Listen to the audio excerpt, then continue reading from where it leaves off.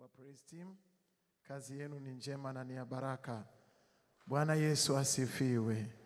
Haleluya. Wapendwa mabibi na mabwana, leo ni siku ya 11 katika mfululizo wa mafungo yetu ya siku 40, na tunaendelea na maombi, lakini pia tunaendelea na utume wa neno la Mungu.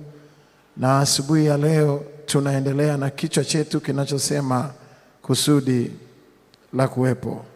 Kusudi la kuwepo, essence of purpose. Essence of purpose. Na tumeangalia juu ya mambo kadha wa kadha juu ya sense of purpose, na moja ambayo tumeangalia ni pamoja na kinachosababisha kuua na kuharibu sense of purpose katika maisha ya mtu, na tumeangalia mambo kadha wa kadha, lakini neno kuu linalotuongoza ni kutoka kitabu cha Wafalme wa kwanza ule mlango wa 19 na mstari wa 9, na Biblia inasema unafanya nini hapa? Unafanya nini hapa? Kitabu cha Wafalme wa kwanza ule mlango wa 19 na mstari wa 9. What are you doing here? Unafanya nini hapa? Na nilisema hata jana, na kila mara nimeendelea kukumbusha, wakati mwingine ukiona unaongea Kiswahili au Kizungu akijai, lakini lugha ya mama inaweza ikajaza lile kusudi ambalo Mungu anataka kuliona katika maisha ya kwako. Mkiki uteha, what are you doing here? Unafanya nini hapa? Na asubuhi ya leo, kwa sababu ya muda wetu, tunataka kuendelea mbele. Tuna kichwa chetu kinachotuongoza au subtopic au kichwa kidogo kinachotuongoza asubuhi ya leo: nenda kwenye kiwango chako. Nenda kwenye kiwango chako, from test to testimony. Lakini kubwa tunaloliangalia asubuhi ya leo, tunaangalia juu ya mbeba kusudi la kuwepo.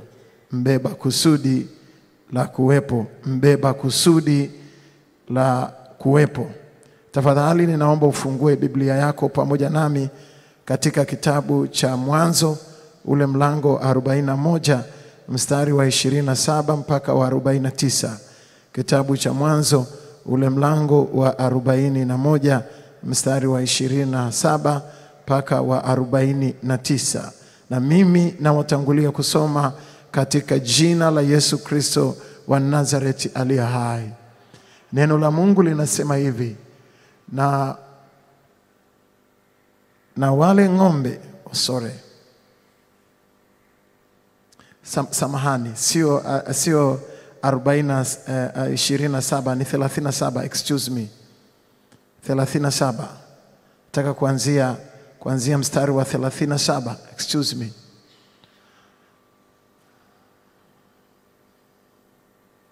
Mwanzo 41 mstari wa 37.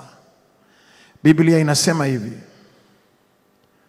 neno hilo likawa jema machoni pa Farao. Neno hilo likawa jema machoni pa Farao na watumwa wake. Farao akawaambia watumwa wake, tupate wapi mtu kama huyu mwenye roho ya Mungu ndani yake? Tupate wapi mtu kama huyu mwenye roho ya Mungu ndani yake? Tupate wapi mtu kama huyu mwenye roho ya Mungu ndani yake? Farao akamwambia Yusufu, kwa kuwa Mungu amekufahamisha hayo yote, hapana mwenye akili na hekima kama wewe. Basi wewe utakuwa juu ya nyumba yangu, na kwa neno lako watu wangu watatawaliwa. Katika kiti cha enzi tu nitakuwa mkuu kuliko wewe. Farao akamwambia Yusufu, tazama, nimekuweka juu ya nchi yote ya Misri.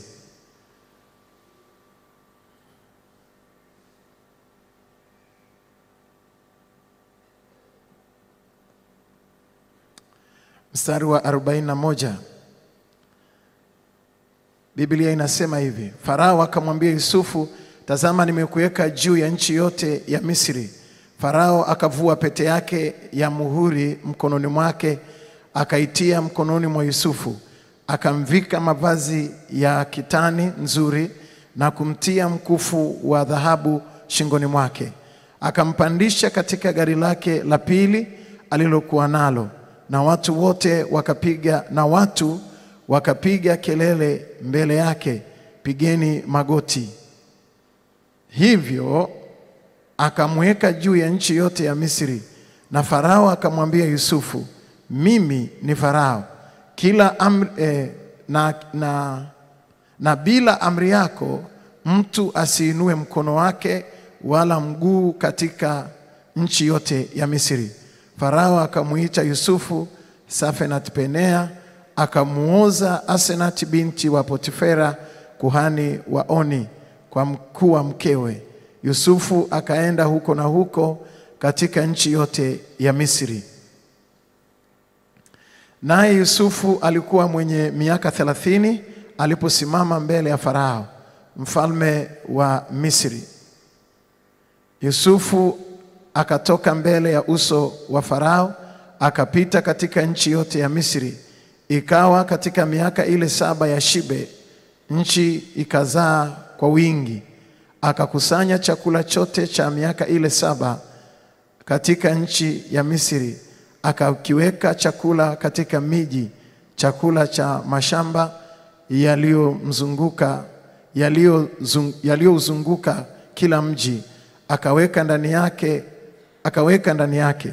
Yusufu akakusanya nafaka kama mchanga wa pwani, nyingi mno, hata akaacha kuhesabu, maana ilikuwa haina hesabu. Na ninaomba some pamoja nami kitabu cha Waebrania ule mlango wa 12 mstari wa 14 na wa 15. Kitabu cha Waebrania ule mlango wa 12 mstari wa 14 na wa 15. Kitabu cha Waebrania ule mlango wa 12 mstari wa 14 na 15. Biblia inasema hivi: tafuteni kwa bidii kuwa na amani na watu wote, na huo utakatifu ambao hapana mtu atakayemuona Bwana asipokuwa nao.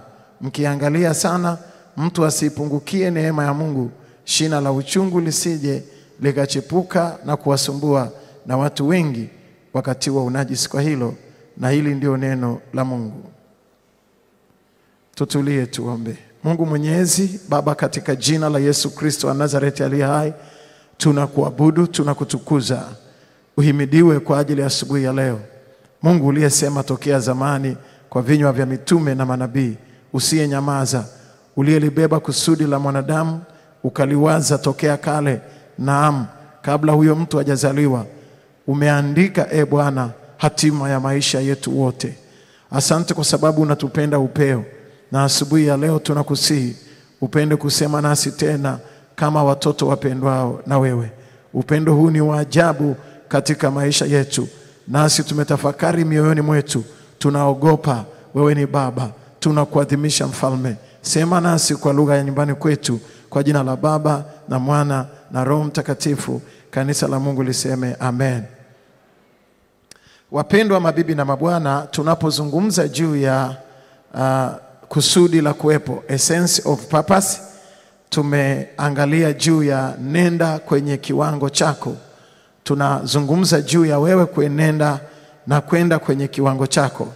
Lakini asubuhi ya leo tunataka kuangalia juu ya mbeba kusudi la kuwepo. Kwanza, kabla sijafafanua mbeba kusudi la kuwepo, nataka kuangalia what is a sense of purpose. Ni nini basi kusudi la kuwepo? Ni nini basi kusudi la kuwepo? A sense of purpose ni nguvu ya motisha inayomsukuma mtu kupata maana, mwelekeo na kusudi la maisha yake kupitia malengo yake binafsi, msukumo wa ndani, au mchango wa kuleta mabadiliko duniani. Na asubuhi ya leo ningetaka kuzungumza zaidi juu ya mchango wa kuleta mabadiliko duniani. Essence of purpose au kusudi la kuwepo lina kipande kidogo chenye maana kubwa sana katika maisha tunapozungumza juu ya kuleta mabadiliko duniani. Mabadiliko yanaletwa na watu. Mabadiliko yanaletwa na watu. Mabadiliko yanaletwa na watu. Contribution to the world. Contributions to the world. Contribution, mchango au mabadiliko yanayoweza kuonekana duniani, au mchango wowote unaoweza kupatikana na kuleta maana ya dunia kuwepo, mara nyingi umebebwa na watu. Na asubuhi ya leo nataka kuzungumza juu ya mbeba kusudi la kuwepo. Mbeba kusudi la kuwepo. Mabibi na mabwana, tumesoma katika kitabu hiki cha Waebrania, lakini pia katika kitabu cha Mwanzo. Na ninataka kuangalia kidogo juu ya mtu huyu ambaye ni main character asubuhi ya leo, Yusufu, mtoto wa Yakobo.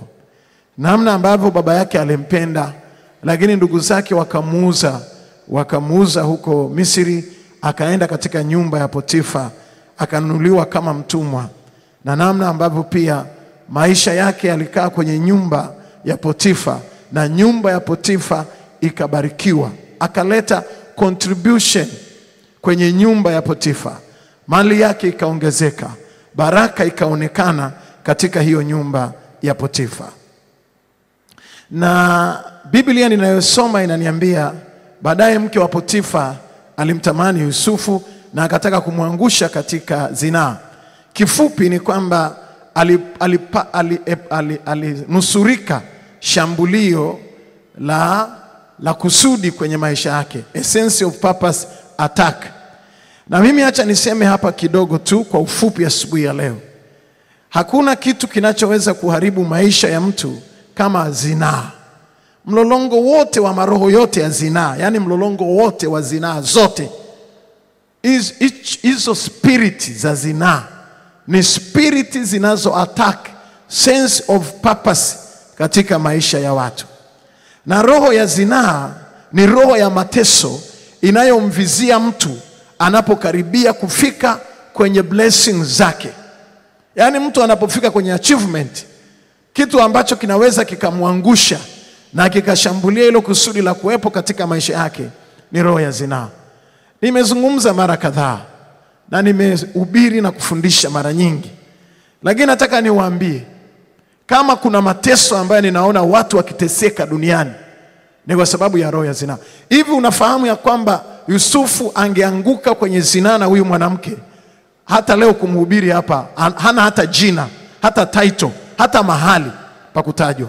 Na dunia pia ilikuwa inakufa kwa njaa ya miaka 7.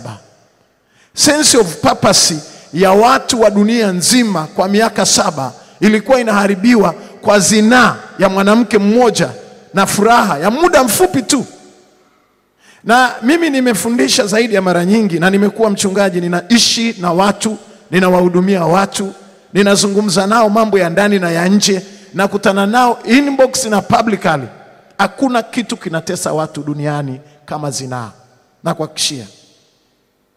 Na kama unafanya research pamoja nami, angalia, unaweza ukawa una mambo ambayo unayasubiria, na unasubiria, pengine unafikiri Mungu atajibu namna hii, na wakati unasubiria unaweza ukashangaa. Mimi watu wengi nao kutana nao wanakuta na kwambia, mchungaji, nilipokuwa nasubiria hili, mara nikakuta nimeanguka kwenye zinaa. Lakini ukiangalia, ameondoka na kisirani na mkosi na balaa, na amekosa fursa nyingi. Lakini si hivyo tu, kuna wanakwaya wanaimbaga hapa kwenye hii platform, kwenye makanisa mbalimbali duniani, na anaweza akakaa hapo kwenye kwaya anakauka haendelei. Lakini kwa nini? Ni kwa sababu ya mara nyingine zinaa. Na haitoki na kwaya zetu za leo tu peke yake. Ilikuwepo kwa nyumba ya Eli, watoto wa Eli wakafa kwa sababu walifanya zinaa. Na Yusufu, kilichokuwa kinambloku kwenda kwenye kusudi la yeye kuwepo juu ya uso wa nchi, kilichombloku hapo njiani ni zinaa. Mimi naomba sana, kwa kweli nimekuwa mchungaji, ninahubiri na kufundisha, lakini nakuomba sana uangalie. Na nikempozungumza zinaa, ni mlolongo wake wote, kuanzia mapornography, kuanzia matakataka gani ya kujichua, si madude gani, vyote mlolongo wote, mahomosexual, maushoga, matakataka yote yaliyobeba na spirit ya Jezebel au Jezebel spirit, roho za zinaa. Ni vitu ambavyo vimeharibu, vimekausha miji, vimekausha familia, vimekausha maono, vimekausha huduma, vimekausha kipawa, vimekausha taasisi. Yani ni roho la jangwa. Mungu atanipa nafasi, mara nyingi tunakutanaga wakati wa Pasaka, wakati wa Kwaresma kuzungumza mambo haya. Lakini hiyo roho ya zinaa ilimsubiria Yusufu intermediate, katikati ya yeye na mafanikio yake. Ukiweza kupona roho ya zinaa, inasimamaga katikati, kati ya kule from test to testimony, in between zinaa. From test to testimony, in between zinaa iko hapo katikati. Ukivuka umeenda kama Yusufu, lakini ukikamatwa unakokotwa na vifungo vya mateso na utashangaa kwenye maisha yako. Kuna watu ambao hawaendi, na kuna wengine ambao unajua kabisa unaogelea, unaishi kwenye zinaa, na saa nyingine unaona Mungu amekuacha. Mungu hajakuacha. Mungu ni mtakatifu. Mungu ni mtakatifu, na yeye anaamini, na Mungu amesema mwili wako ni hekalu la Roho Mtakatifu. Kwa hiyo ninakuombea na ninakushauri uangalie sana namna unavyoweka maisha yako, unavyo connect na roho za Jezebel na maroho ya zinaa. Lakini Yusufu akashinda hicho kifungo na huo mtego wa zinaa, aka break through. Anafika mbele za Farao baada ya kupita gerezani kwa miaka 3. Anafika mbele za Farao, ndio hapo napotaka kuanzia. Biblia inasema Yusufu alikuwa ni mbeba kusudi.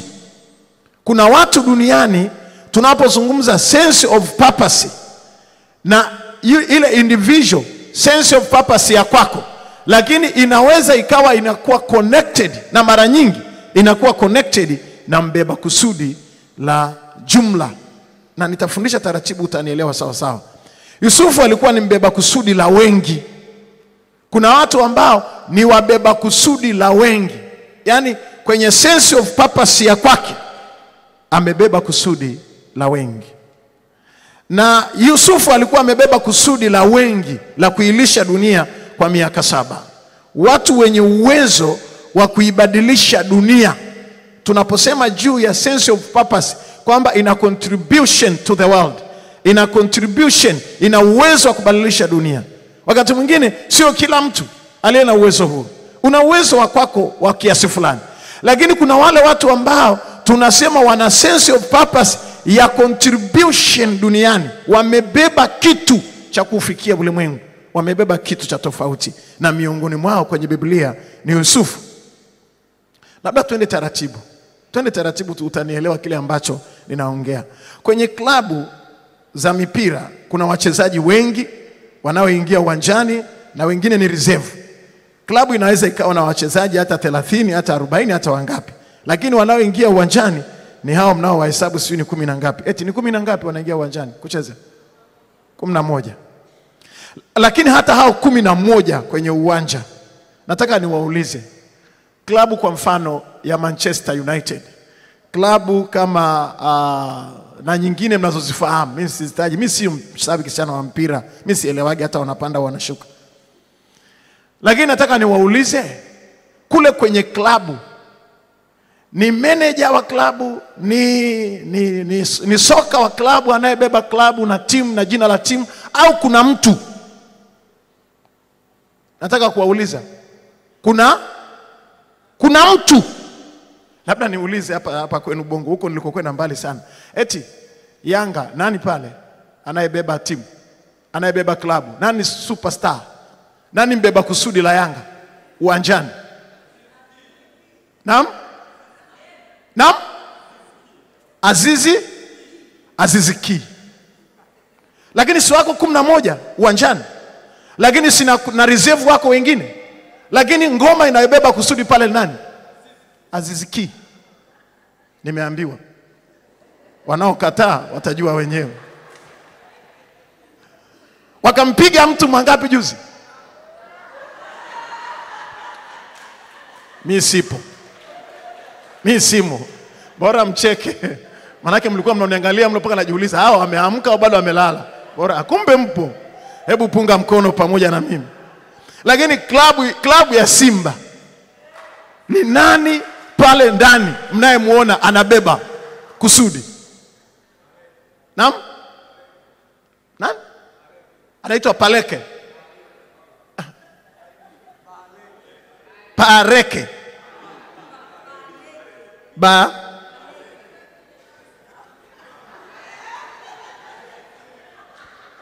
Baleke. Nimeambiwa anayebeba kusudi pale ndani. Wako wengi, lakini ngoma inayobeba kusudi pale ndani Baleke. Sasa hivi nikizungumza sasa ndio mnanielewa mbeba kusudi. Wako wapi watu wanaonielewa sawa sawa? Timu ipo, klabu ipo, hela zipo, wafadhili wapo, dunia washabiki wapo, viwanja vya mchezo vimejengwa kwa billions vipo, lakini lazima kupatikane mbeba kusudi. Hayo makofi hayatoshi. Pigie Jehova vigelegele vya shangwe, haleluya. Ambao vinaweza akabeba kusudi linaloweza kuleta impact duniani, linaloweza kuleta mabadiliko duniani. Ni mbeba kusudi. Vyama vya kisiasa, vyama vya kisiasa vipo, lakini vyama vya kisiasa vina wanasiasa wengi, lakini ndani ya chama kuna wabeba kusudi wa hicho chama. Na ukiwaondoa kwenye chama, umeondoa sense of purpose ya hicho chama. Kwenye serikali ya Kikwete alikuwepo Magufuli na mtu mwingine alikuwa anaitwa Makembe. Wote walikuwa mawaziri, lakini kulikuwa kuna Magufuli na kulikuwa kuna Makembe kwenye serikali ya Kikwete. Hizo serikali nyingine sikumbuki. Lakini hawa watu walikuwa wamebeba sense of purpose ya serikali. Unaangalia hivi unaona baraza la mawaziri namna linavyofanya kazi miaka ile wakati wa serikali ya Kikwete. Hizo serikali nyingine sitaki kuchonganisha hapa, sitaki fitina. Hebu punga mkono pamoja na mimi. Lakini pia kwenye vyama vyote vya kisiasa, hata kwenye vyama hasa, nikisema vyote ni vyote, na hasa vyama vya upinzani sana, vyote vyama vya kisiasa vina watu ambao wamebeba kusudi la hicho chama. Maoni yangu mimi kama mchungaji, msitimuane ovyo ovyo. Yaani mambo ya kufukuzana, mtafukuzana na mwisho chama kinakufa. Kwa sababu kila chama it is like, yani ni usajili wa karatasi, ni usajili wa fomu za makaratasi chama. Lakini swala la chama kuwa strong, lazima upate watu waliobeba kusudi la hicho chama kuwepo. Na ukiwaondoa hao watu, hicho chama kinaenda kufa tu, hakiwezi kubaki. Huo ni usaliti wa chama kufa, hakiwezi kubaki hata siku moja. Kwa hiyo kuwa na chama strong, na chama chenye uwezo, pengine chenye uwezo wa kusimamia serikali au chama chenye uwezo wote, lazima kupatikane watu waliobeba kusudi la hicho chama kuwepo. Sasa hakuna kitu kinaniumaga kama nakutana kikao kimoja cha chama kinakaa na kuamua tumemfukuza fulani. Yani sio rahisi hivyo. Katika kitabu cha Waebrania nimesoma, tafuteni kwa bidii kuwa na amani na watu wote, na huo utakatifu ambao hakuna atakayemuona Mungu asipokuwa nao. Lakini akisema mkiangalia sana mtu asipungukie neema ya Mungu, tafuteni kwa bidii. Bidii ni zaidi ya kawaida, ni zaidi ya kawaida. Sio kikao kimoja tu asema huyu afukuzwe, huyu tumemfutia wanachama. Mnaondoa sense of purpose. Mnaondoa sense of purpose. Chama hakiwezi kuwa chama, klabu haiwezi kuwa klabu, taasisi haiwezi kuwa taasisi kama mnaondoa wale wabeba kusudi la hiyo taasisi. Na balaa la Afrika ni kwamba wale watu wenye uwezo ndio hawatakiwagi. Yaani hiyo ndio shida kubwa niliyoiona duniani katika viongozi wengi wa bara la Afrika. Wale ambao wana uwezo, iwe taasisi ya dini, iwe kwenye serikali, yani kama hawatakiwi fulani hivi, hawatakiwi. Kwa nini? Lakini hao ndio waliobeba kusudi. Wakati mwingine tunasema juu ya sense of purpose attack, lakini maombi yangu kwenye kwaya, kwenye organization mbalimbali, kwenye huduma, kabla hujamfukuza mtu, angalia amebeba kusudi la namna gani. Sio kufukuzana tu. Hebu punga mkono pamoja na mimi. Lakini pia hata kabla hujamfukuza mume wako, angalia amebeba kusudi la namna gani kwenye maisha yako. Kabla hujamfukuza mke wako, angalia amebeba kusudi. Na kuambia kuna mwanamke wa darasa la 7 anapelekaga watoto shule na kurudi nyumbani, anasugua sufuria zinang'aa, unaziangalia kama kioo. Hana kazi, hajasoma. Na wewe pengine ni mwanaume, una PhD, ni profesa, unahitajika, unazunguka dunia nzima. Nataka nikuambie, mbeba kusudi ni yule mama. Kuna ambao hawatoki hata huko ndani, lakini ndio wabeba kusudi wakuu. Hamjanielewa, mngempigia Bwana makofi mengi. Mama mmoja alinipa ushuhuda. Yeye alikuwa ni mama wa nyumbani. Mama wa nyumbani kabisa. Alafu mzee akamisbehave. Mzee akaenda sana, akawa mkurugenzi wa mashirika mbalimbali, akafanya kazi Umoja wa Mataifa. Lakini huku na huku akaja akamtimua mke wake, akamwacha, akamwambia kwanza hujasoma, hauna shape, hauendi na mimi. Na inawezekana kweli baada ya kuzunguka na ndege ukaona na wengine wana nywele ndefu na fupi, inawezekana ukaona huyu ulianza naye maisha hana shape.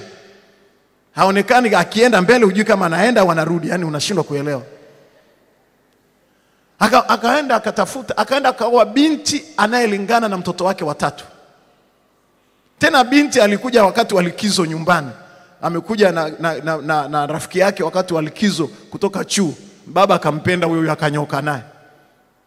Binti wake wa 3. Alafu ana kiburi, anazunguka huko na huko na nini. Nataka nikuambie, walikuwa na mali, walikuwa na property. Yule baba alipukutika. Mbali na hiyo roho ya zinaa inayokausha, lakini machozi ya huyo mama. Lakini pia kumbe kila kitu kilikuwa kimesimamishwa na yule mwanamke ambaye alikuwa hata aendage ofisini. Alikuwa ni backup, anakaa nyumbani. Anakaa nyumbani. Mimi nimefurahia sana Bahati Bukuku ameimba wimbo wake mmoja, akasema eti wananiambia sifanani naye. Hawajui nilikotoka. Hawajui tu kwamba hata nikimchekea asubuhi anaenda kupata hela. Hayo makofi hayatoshi.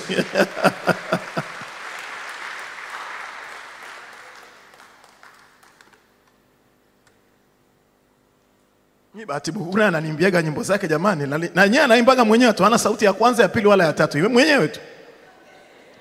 Lakini ananitoleaga vibao. Anasema hali hawajui kwamba nikimchekea tu dola hizo. Hawaamini. Wananiambia haufanani naye, hauko, hauendi naye, hakuna mwelekeo. Basi yule mzee akavurugikiwa vibaya mno, alifilisika, akawa kapuku. Ndani ya muda mfupi kila kitu kiliisha, amefukuzwa kazi, amechukiwa kila mahali. Kumbe alikuwa anatembea na kisimati na nyota na bahati na kibali cha mke wake ambaye yuko nyumbani na hana kazi yoyote. Yuko nyumbani. Na wanaume wengi waliovurugikiwa ni pale waliposaliti wake zao wa kwanza. Mungu anasema mwenyewe, nachukia kuachana na tena usaliti wa mke wa kwanza mwenye kiapo cha ndoa kwenye madhabahu. Hatutaniagi hapa kwenye hii madhabahu. Usifanye usaliti, utaendelea kuteseka mno hapa duniani. Sasa nataka kuzungumza nini?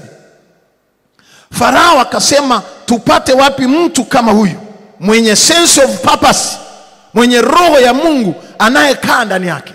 Tupate wapi tena mtu kama huyu? Mabibi na mabwana, Farao akajiconnect na Yusufu kwa sababu ni mbeba kusudi. Duniani kuna wabeba kusudi.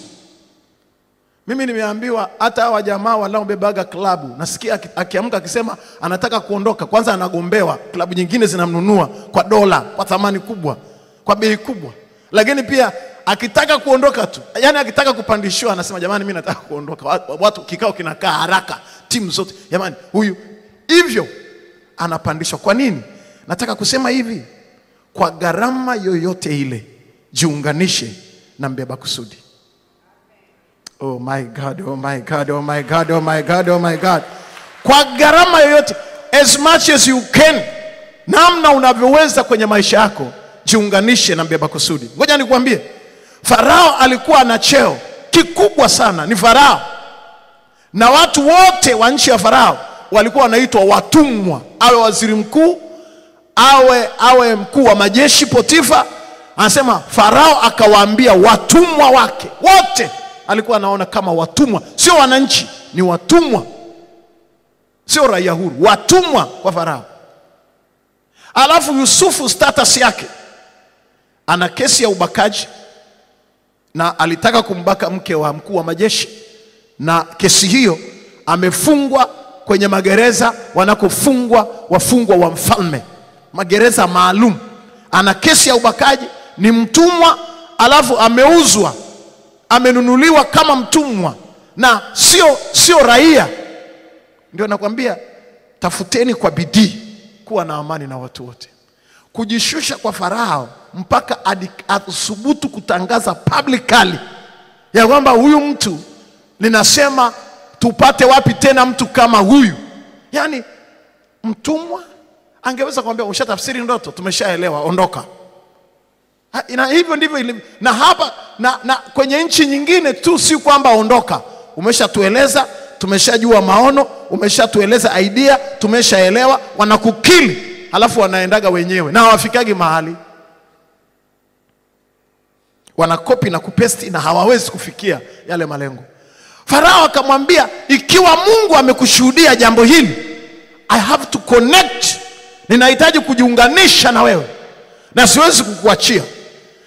Lakini Yusufu aliwaambia, tafuteni mtu mwenye akili. Manake alijua kabisa kawaida ya wanadamu, ukishawatafsiria, yani wewe umeenda kwenye kampuni, umeintroduce idea, ni mwanafunzi wa university, umemaliza, umeandika paper, anapokea profesa anaanza kuandikia hapo na yeye pepa zake na vitabu vyake.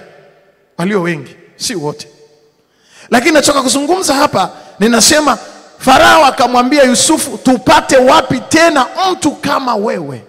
Tupate wapi tena? Ni gharama kubwa sana, ni gharama kubwa sana, ni gharama kubwa mno, ambayo hakuna mtu anayenisikiliza anayeweza kulipa hiyo gharama ya Farao, kushuka kutoka mahali kwenye position mpaka athubutu kumtangaza mtumwa. Na Yusufu aliwapa uhuru, tafuteni mtu mwenye akili anayeweza kufanya uwezo wa kufanya hizo agriculture na hizo agrobusiness, na mkusanye chakula kwa miaka 7. Tafuta mtu mwenye akili kwenye serikali yako. Farao akamwambia, ikiwa Mungu amekuonyesha wewe, hakuna mwenye akili anayekuzidi wewe. Alafu unasubutu kudeclare mbele ya baraza la mawaziri. Mawaziri wako hapo, wanajeshi wako hapo, serikali iko hapo, alafu wanasayansi wako hapo, wasomi wa maprofesa wako hapo. Alafu namwambia kijana mdogo wa Waebrania ambaye hajaenda hata university, hakuna mwenye akili kuliko wewe. Unajitaka? Umetuonaje? Kwa mfano wakikuita kikao cha chemba kwenye baraza la mawaziri, wakaambia umetuonaje kwenda kutuaibisha publicly kiasi hicho? Umetuonaje? Lakini Farao hakujali. Ndio maana nikwambia, jiunganishe na mtu aliyebeba kusudi kwenye maisha yako kwa gharama yoyote. Na washangaa sana wale watu wachache ambao unakuta kwenye familia kuna dada, kuna kaka mbeba kusudi.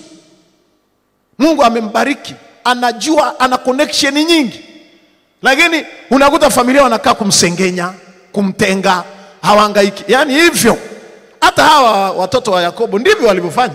Kwani Yusufu amefikaje Misri? Ndugu zake 12 wakampiga bei, wakamtumbukiza kwenye shimo, baadaye wakamtoa, wakamuuza kama mtu anauza karanga. Potele mbali, ondoka, nenda. Wanauza kama ng'ombe. Na nafikiri ndio laana ya familia hiyo. Tangu familia ya Yakobo na familia nyingine na zile familia nyingine zinazoishi leo, wale watu ambao ni wabeba kusudi kwenye familia ni kama hawatakiwi. Unakuta mtu amekaa, kaka yake, dada yake ana uwezo. Mimi kuna mmoja ambaye kaka yake ana uwezo, yupo kanisani, nikiwa mchungaji wa Kariakoo, yuko kanisani, yani ni mtu anayejitoa, anahudumia vijana, ameanzisha miradi ya vijana, na wamezaliwa wawili tu, yeye na mdogo wake. Mdogo wake anamwambia, wewe ni Freemason. Anamwambia, dogo amempeleka shule, amerudi, anasema sitaki, nirudishie nyota yangu. Yani wewe unafeli somo, husomi, unarudi nyumbani, unakuja kudai nyota. Nirudishie nyota yangu, nataka nyota yangu. Nataka wewe bro, umeniroga. Namuita ofisini, namwambia kaka yako ameniambia nizungumze na wewe, nikusaidie, unahitaji project ipi? Kuna duka amefungua hapa, nasema mchungaji, hilo duka nipeleke wapi? Jamaa na nyota yangu, nataka nyota yangu. Nataka nyota yangu. Iko wapi? Nataka nyota yangu. Amechukua nyota. Yani my God. Nikamwambia yule kijana, kaka yake, nikamwambia, please, huyu mdogo wako sijui atakuja kujifahamu lini. Kwa bahati mbaya sana, kaka yake akaja akapigwa risasi na majambazi akafa. Na yule dogo hakupokea chochote kwenye mikono ya kaka yake, alikuwa anadai nyota. Sasa baada ya kaka yake kufa, siku ya mazishi ndio akili inafunguka, anakuja kuniangukia pale kaburini. Mchungaji anamuita kaka yake kule kwenye jeneza, amka useme neno moja tu, amka useme neno moja tu, talk to me, talk to me. Utalia Kiswahili na Kiingereza lakini nothing done. Talk to me, I talk to you for what? Aongee na wewe wapi saizi? Nikamwambia dogo, haujuagi kufa. Nikamwambia kitu kilichokuwa kwenye familia yenu utakikumbuka maisha. Hata ninavyohubiri hapa, pengine ananisikiliza, anakumbuka mpaka kesho. Kila siku ananiambia, kama ningelifahamu nikamsikiliza bro. Aliwasaidia vijana wengi. Wale vijana waliomsaidia, kaka yake aliwasaidia kwa mitaji. Yeye ndiye anafanya kazi huko, mara akachukue bodaboda, mara akachukue huko bajaji, mara akae kwenye duka hapo nje, afunge boksi hapo nje, afunge boksi. Hivyo. Lakini kaka yake alikuwa na uwezo mkubwa. Mbeba kusudi kwenye maisha yetu. Ni nani ambaye unakutana naye mjini amebeba kusudi la maisha ya kwako? Amebeba kusudi la moyo wako. Amebeba kusudi la ndoto ulionayo. Ni nani ambaye unakutana naye? Na waambieni, duniani wapo watu ambao ni wabeba kusudi. Na kwenye taasisi pia kuna watu ambao ni wabeba kusudi. Wote tunafanya kazi. Wote ni wachungaji kabisa, wote ni wachungaji. Lakini kuna wachache wachungaji ambao ni wabeba kusudi ndani ya kanisa la Mungu. Haleluya. Hata kama mkupiga makofi. Sasa ninamaliza na nimesummarize kwa kusema hivi: jiunganishe, fanya amani. Yaani kuna kitu kinachosema tafuta kwa bidii kuwa na amani. Fanya amani na huyo mtu. Yaani fanya amani kwa namna yoyote, kwa gharama yoyote, fanya amani naye. Na Mungu akijalia, kwa neema ya Mungu, kesho asubuhi nitakuwa na presentation fupi sana hapa ya kujua ya kwamba hata dunia unayoiona leo haipo tu kwa sababu ni dunia. Ina mbeba kusudi la dunia. Afrika ni mbeba kusudi la dunia. Kikapu cha mkate wa dunia ni Afrika. Mabara yote duniani yanategemea Afrika. Na Afrika ni mbeba kusudi la dunia nzima. Kwa hiyo kama Afrika ni mbeba kusudi la dunia nzima, na watu wanataka kuponea hapa, Wachina wanataka kuponea hapa, Waarabu wanataka kuponea hapa, Wazungu wanataka kuponea hapa, Wamarekani wanataka kuponea hapa, kuna shughuli. Kesho usikose asubuhi. Simama kwa miguu yako.